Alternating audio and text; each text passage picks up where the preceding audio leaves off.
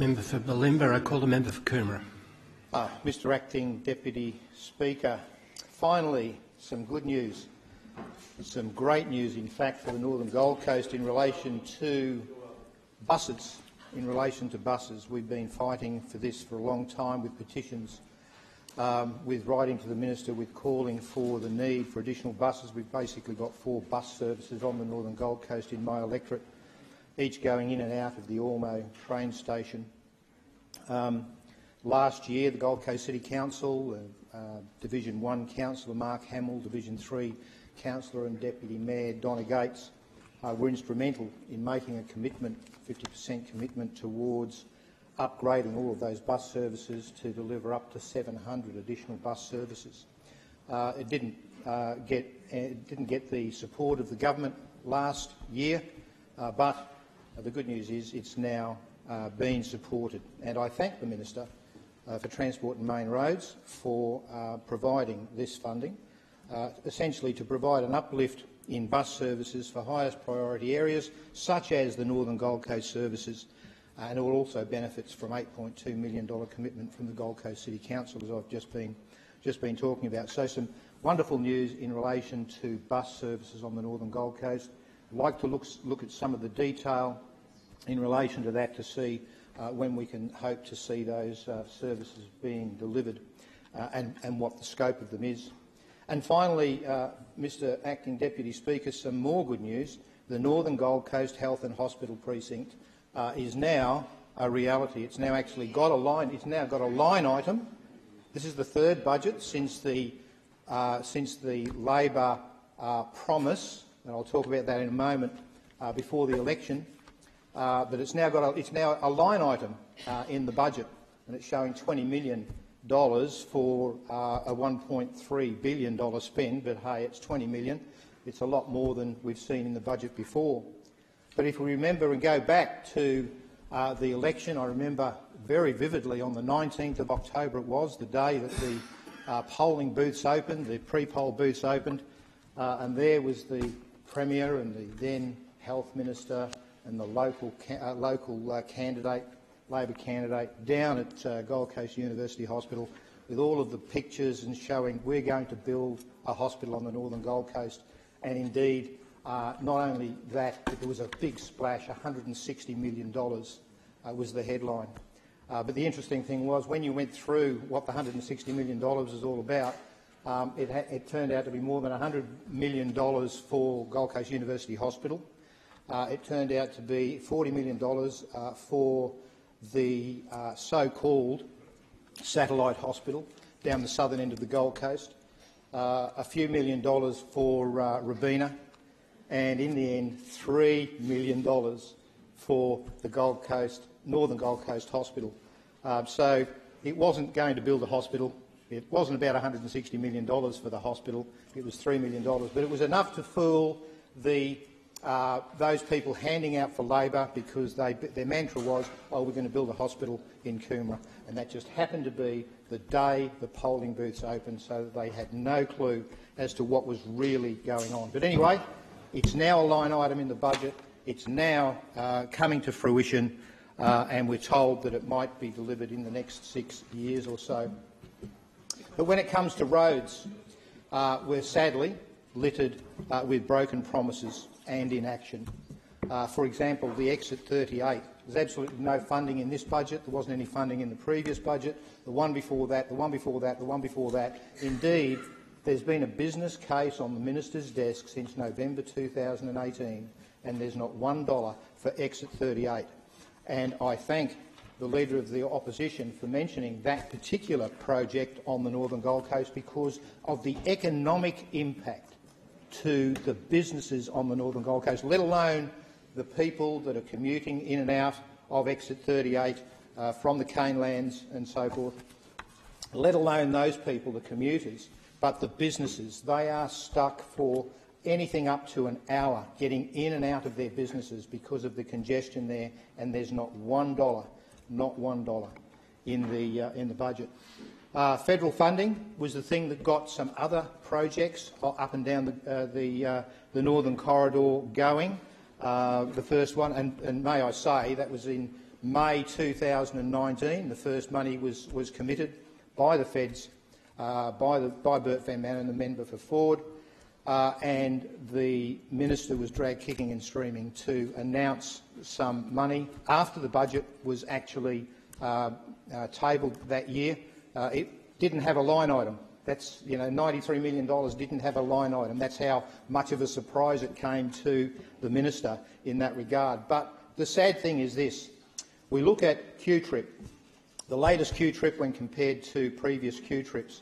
Pacific Motorway Exit 41 upgrade interchange is now, for some reason or other, blowing out to the 2024-25 financial year, according to Q-Trip. We've got $42 million spent to date, another $22 million spent in 22-23. It should be finished by the end of 23, by the way. Another $8.5 million in 23-24, and then another $9.2 million in 24-25. It beggars belief that we're going to drag the completion of that project out that far. I just can't believe how it can happen. Sad news for people on the northern Gold Coast in relation to the full upgrade of exit 45. That's the Ormo exit. The business case in this budget, in this Q-Trip, is suggested that there's going to be $1.5 million to do the business case, and it's projected to be $960,000 in 25-26 and not $540,000 beyond 25-26. That's just for the business case. That's just to determine whether or not we're going to build a full upgrade of exit 45. The the current upgrade, the $20 million that's being stretched out over 4 periods as well. Apparently we've spent $5.4 million to now, $5.6 million next financial year, $4 million the following, and $5 million the following. I don't know how you can possibly drag these things out any longer than that. We're talking a $20 million project, and it's going to take 4 years to actually deliver that project. It just beggars belief. But the big one, the saddest one, is the exit 49 upgrade of the interchange. That is so sad because that is the busiest interchange on the northern Gold Coast.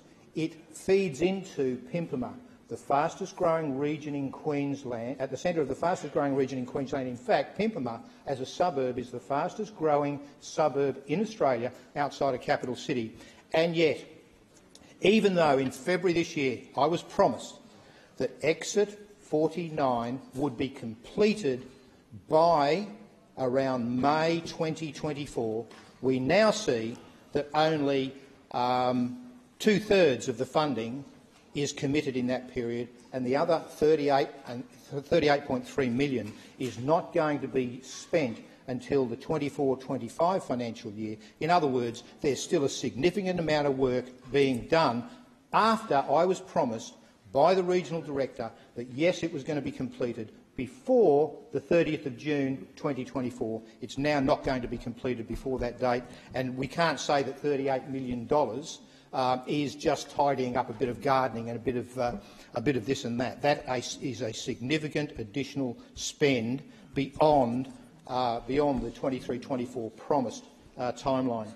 Not to mention the second M1. I'm not going to go into that because enough has been said about that. But when you consider that stage one